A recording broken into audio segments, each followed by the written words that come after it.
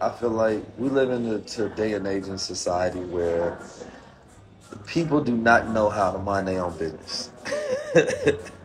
and and because we have such an unhealed society, we always looking for the faults in others to cover up our own, right? Because if somebody is doing worse than you, then it'll sometimes allow you to feel better about yourself, right? And so it's like that's one of those areas in life where it's like even when I think about leaders throughout time, I think about people throughout time. I don't want to know what they're doing in their relationships. That has nothing to do why I'm connected to them in the first place, unless the specific thing that I'm connected to them about is the relationship, right? Like we seen what that Will and Jada love end up being. We don't want that, right? But I think it's the expectation that causes the disappointment. And somehow in society, throughout all of the history lessons in reality, we still expect perfect, right? Even though we've never seen it, we've never got it, and it don't exist within our own demonstration and execution in life, right? So for me, when it comes to, conversation about relationships, I think that we have to go back to a place where people learn how to be private about relationships, right? So that they can develop a good one and learn how to do it right versus creating all these public expectations and people consistently fail. And then when they do fail, people trauma bond in public versus actually learning how to heal, go through it, move forward, create a better process, right? Be a better human being because I'm nowhere near perfect. I'm a growing man always trying to learn. Shit. I'm a, I'm always growing and trying to learn to be better, but I grew up in crazy environments, man. That gives you a lot of things that you have to heal from. It gives you a lot of trauma that you have to unlearn. It gives you a lot of examples that you have to unlearn and reprogram self. So I feel like my relatability to a lot of people is that I'm not perfect, right? I'm a construction in progress. Well, 50% of marriages work out, right? And I really want people to start looking at it like that because we too often focus on the things that we don't like, right? And it leaves us ignorant on what we actually want and what we actually do like. What are the actual best practices when it comes to relationships? When it comes to, and not just even intimate relationships as far as, sexual ones or romantic ones or whatever, but relationships on all spectrums. I think people are not good at relationships, period, right? I think when it comes to friendships, when it comes to family, right, networking, people are just not good at relationships anymore. And I think it's because we're so self-centered now in society, right? And we lack empathy and good communication skills for proper comprehension. And when we don't go through the proper healing within ourselves, we don't even know why we're continuing in these cycles that we do when it comes to relationship. And so without actually healing, which is a process that everybody has to go within, you have to heal your inner child. You have to understand what's your attachment styles. Why do you communicate the way you do? Why do you find certain things bored? Because you may grew up in an environment where you're used to chaos. Why you need to be constantly stimulated instead of being in a place of peace, right? Like there are so many different nuances that you have to go through as a human being and to strip away all of these things, that you've been through. By the time you meet a person, they're not just dealing with the part of you that they like. They're dealing with the part of you that's unhealed. They're dealing with the child that was abandoned. So now he has abandonment issues, right? They're dealing with the child that's seen chaos in a household. So your view of love is now skewed, right?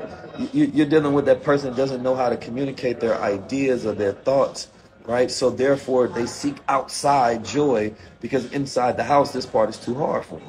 So it's like the art, right, and the way of relationships, the proper handling of self and a proper handling of people. We have to get back to the art and the science of things. And I really want us to stop thinking that relationships are something that you can just wing. It's you have to be almost trained, right? If we go back in time, there was times where young women and men were trained how to deal with men and women, right? Women were trained, for whether it was from the grandmother or grandma or the women of that community. Hey, when you go to other, this is that third about men. This is how men think. This is how men move. This is what men like. Men would talk the same thing. This is what you got to do for a woman. This is how to provide. This is the expectations. So we no longer even have that training anymore. So therefore, we don't have the skill set of relationship and family building. Yes, there's specific roles. Everybody believes that there's specific roles, because everybody believes that men should protect women, right? And so when people say that they don't believe in gender roles, it's a lie. It's just they want to be able to customize the gender roles that they find comfortable, right? But it's super cap. You know what I mean? Because the moment that the man doesn't protect the woman, he's definitely gonna get ostracized by society for not playing his role, right? That has been happening for eons. It happens by people who consider themselves feminists, single, bitter, whatever it may be. You still have an expectation of a role not being met, which what causes the conflict in the first place, right? It's the lack of us being able to properly, fit within our roles. But here's the thing. You can't have an effeminate man and a protector at the same time, right? See, sometimes we create the contradictions, right, and then get mad, right, that the roles no longer exist. But then you said you wanted somebody soft, sensitive, and effeminate, but you want a protector. But the protector is the masculine that takes on this role to say that I'm going to, cover you up and down. I got you.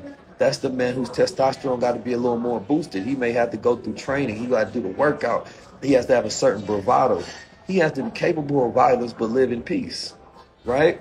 This is a balance that is no longer taught within society. And so, roles are necessary to establish.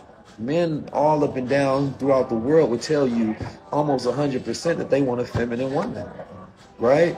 And I think that so when a man says feminine woman, he's talking about a woman that is in connection to her nature, the soft elements that make her who she is, the virtuousness, right? When we think about our idea of a woman, we think about the essence of feminine energy, right? We think about the ability for her to be able to mature things and grow things and multiply things and create peace in an environment and to be a stimulator. And, this is what we think about when we think about a woman, ideally in a man's mind and his construct, right? So, but on the opposite end, I think, and people may agree or disagree, but I think that men have more definition of what they want in a woman, than what women want in a man. Women know what they don't want in a man more than what they do, right? Because that's the conversation that circulates. Ask a woman what's a masculine man, and she's not going to have a quicker answer. Ask her what's a toxic masculine man, and she's going to have a quick answer, right? And so men think about what they want, women think about what they don't want. And that's not 100% across the board, because nothing is, of course.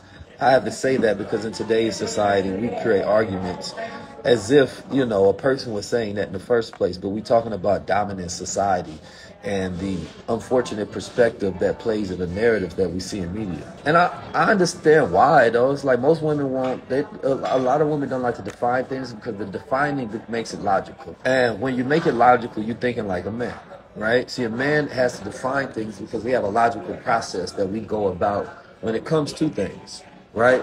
Women are more centered into their spirit and their emotion, right? And so that means that you want the vibe. That means that you want to feel the energy and the frequency, right? That means that as long as the vibe continues to stay strong, right? And you can go in this flow and this rhythm with me and this dance, right?